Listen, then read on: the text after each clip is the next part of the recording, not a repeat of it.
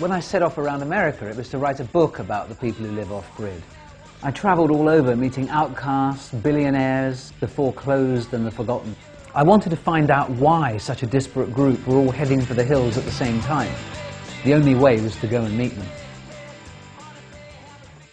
Andrea Johnson spent 2 years trying to find the perfect place to live off-grid in America. I basically had a big road atlas, and I had decided I wanted to live in a place no more than 2,500 people.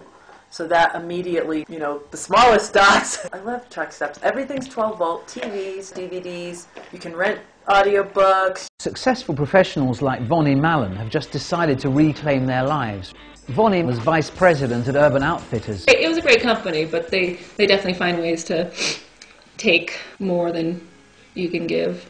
This represents freedom to me, and through freedom, I think, you know, love, reconnecting with my relationship too. Surfer Alan Wiesbecker is living on a beach in Mexico because he thinks that US society is about to crumble and crash. We are dealing with possibly an apocalyptic future. Sort of Mad Max stuff, you know, and riots and martial law. And it's very easy to say, well, I hope I'm wrong, but there's a part of me that just says, well, you're going to fucking see how stupid you are. This is a small community right here on the beach. There's an ocean with fish and there's coconuts to eat.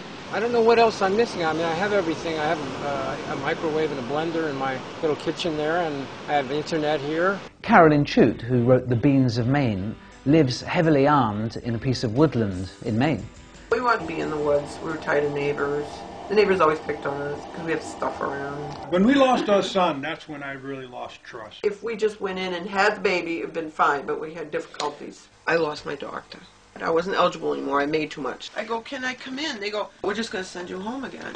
It was so crushing that you couldn't trust doctors. Eustace Conway had a book written about him called The Last American Man. The government doesn't want people to have freedom.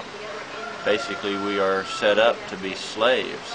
And so growing food is empowerment. It could be state land, federal land, or it could be on your own land. I prefer growing it on my own land. Melinda Foster lost her home in New York when she couldn't pay the mortgage. So she put her 3 kids into a trailer and drove down to East Texas. If I was a millionaire, I really wouldn't go on grid.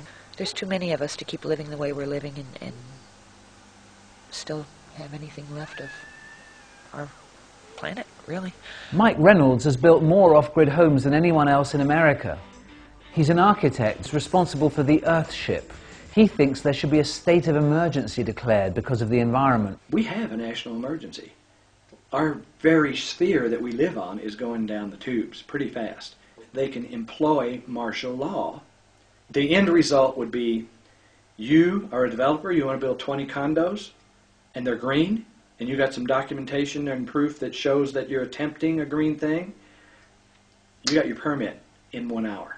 Let's do it now before it is too late. Those are just some of dozens, hundreds of characters around America who I filmed with, and they're representative of tens of thousands more. Make no mistake, off the grid is the next big thing. You just might end up thinking you want to live that way.